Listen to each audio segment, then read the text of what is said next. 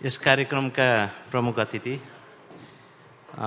अतिथिज्यूहरू, आयोजक संस्थाका पदाधिकारी तथा आज सम्मानित व्यक्ति तथा उपस्थित सम्पूर्ण महानुभावहरू, सर्वप्रथम त अवार्डिजहरूलाई म मेरो व्यक्तिगत तर्फबाट बधाई व्यक्त गर्न चाहन्छु र समग्रतामा ज्युरी मेम्बर्स, ज्युरी टिमका संयोजकज्यूलाई पनि म धन्यवाद व्यक्त गर्न चाहन्छु।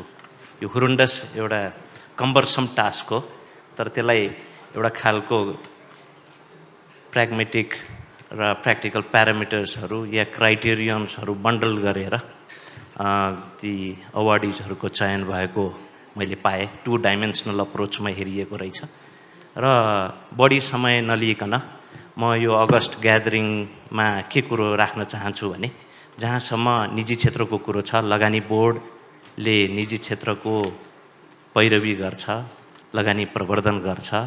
लगानी प्रवर्धन मात्र होइन, लगानीको टोटल लाइफ साइकल, चाहे त्यसलाई बिजनेस लाइफ साइकल भनौँ या इन्डस्ट्री लाइफ साइकल भनौँ या प्रोजेक्ट लाइफ साइकल भनौँ, त्यसमा सहजीकरण गरेको हुन्छ। लगानी आउने चिज, बस्ने चिज, लगानी जाने चिज त एफडिआई कन्टेक्स्टमा भयो, तर समग्रतामा स्वदेशी निजी र वैदेशिक लगानी र दुईटैको सम्मिश्रणको लगानीलाई हामीले चाहिँ सहजीकरण गर्ने गर्छौँ। तेस्रो लगानी सम्मेलनको बारेमा पनि चर्चा चल्दै गरेको छ। मैले अलिकति विषय के राख्न चाहन्छु भने, सभा, सम्मेलन, गोष्ठी, सेमिनार, सिम्पोजियम, कार्यशाला गोष्ठीहरू अति आवश्यक हुन्छन्, तर त्यो मूल उद्देश्य त्यसको के हो, अपेक्षित उपलब्धि के हो भन्ने कुरो चाहिँ सम्मेलनको पूर्व तयारीको पाटोमा अलिक गहकिलो हिसाबले गहन रूपमा सोच्नुपर्ने आवश्यक हुँदो रहेछ। र अहिले तेस्रो लगानी सम्मेलन भनिसकेपछि अब यसलाई अलिकति कम्प्रिहेन्सिभ तवरले मौजुदा नीतिगत, कानुनी, संरचनागत र प्रक्रियागत सुधारको पाटोमा पनि एउटा विशेष कार्यदल गठन भएको छ।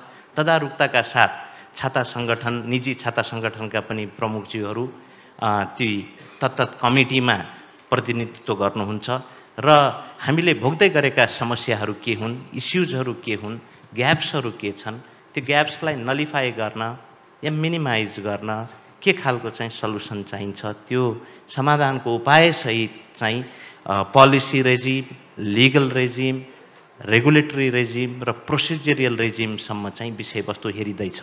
र छोटो समयमा पनि धेरै चिज, धेरै राम्रा गुड सिग्नल्सहरू आउने नै छन् र यो पूर्व तयारीको पाटोमा त मैले इम्प्रुभमेन्ट्सको कुरो गरेँ, तर सँगसँगै चाहिँ हामीले त्यस्तो सम्भावित क्षेत्र या प्रचुर सम्भावना भएको क्षेत्र या हाम्रो आवश्यकतासँगको म्याचिङ हुने गरी चाहिँ त्यस्ता ठुला प्रोजेक्टहरूको क्रेडिबल, ब्याङ्केबल, इन्भेस्टेबल, सस्टेनेबल प्रोजेक्ट पाइपलाइनहरू पनि तयार हुँदैछन्। अब त्यसमा मैले धेरै कुरो प्रकाश पार्न चाहिनँ, खालि समग्रतामा मैले के भने सम्मेलन भनिसकेपछि त्यो एउटा जर्नी हो, त्यो एउटा प्रोसेस हो। डेस्टिनेसन भनेको त एउटा चेन्ज म्यानेजमेन्टको प्रिन्सिपललाई हामीले एडियर गरी, किनभने कर्पोरेट लिडर्सहरू यहाँ हुनुहुन्छ र समग्रतामा रिजल्ट बेस्ड फ्रेमवर्कमै नै अपरेट हुने हो, केही नभएको चाहिँ होइन। लगभग 4.5 खरबको प्रोजेक्ट त नितान्त लगानी बोर्डको कार्यक्षेत्रमा पर्ने प्रोजेक्टहरू रिजल्ट बेस्ड फ्रेमवर्कमा अलाइन भइसकेका छन् भने सुनर र letter they will be realised. And if you ask me, within 3 fiscal years त 4.5 खरबको लगानी भित्रिँदैछ र जसले इन्भेस्टमेन्ट एउटा ओभरअल इकोनोमीलाई प्रोपेल गर्ने सवालमा काम गर्ने नै छ। त्यस्तै अरू विकासक्रम, विभिन्न चाहिँ प्रोजेक्टहरू विकासक्रमको विभिन्न चरणमा छन्। त्यसैले यी चिजहरू चाहिँ समग्रतामा एउटा कर्पोरेट आउटलुक भनिसकेपछि हामीले पर्फर्मेन्स बेस्ड चाहिँ प्रोफेसनलिजमको अप्रोचलाई अङ्गीकार गरेर अगाडि बढेका छौँ भने यो आज खुसीको क्षण पनि हो। Real good works have been अप्राइज्ड and we have praised, we have encourage them. So once again congratulation to all the अवार्डिज र आयोजक टिमलाई पनि, र हाम्रो चाहिँ मनोजा सर जो नेपाल व्यवस्थापन सङ्घको महासचिव पनि हुनुहुन्छ। I try to associate myself with him back days when we really worked for promoting management culture, subsequently culture as in such. Again I say that performance based professionalism लाई इन्कल्केट गर्ने एउटा apex बडीमा सँगै काम गरिएको पनि थियो र आज मलाई खुसी पनि लागेको छ। यति भन्दै म छोटो मन्तव्य यही टुङ्ग्याउँछु। धन्यवाद।